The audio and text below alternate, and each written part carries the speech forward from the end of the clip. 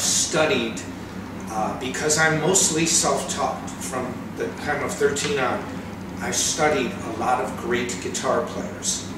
And I found that I have an unusual technique.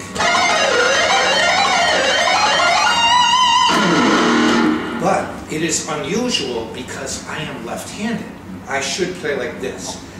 When people say, should you play with your elbow, your wrist, that is meaningless, because I have found the greatest pickers do only one thing. They concentrate on here. When you play slow,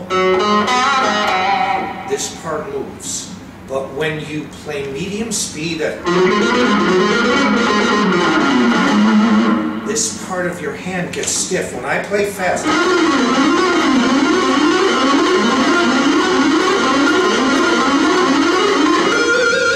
I never move. If you play Francambali stuff, or El Dino, it doesn't move. So to help guitar players understand, the first thing they have to realize is if they can do this, play a tremolo, they're doing it right. Because so many people think they're not playing right, and only certain people aren't. If you use your arm, I don't use that, then you are still not using this. This is death to guitar picking.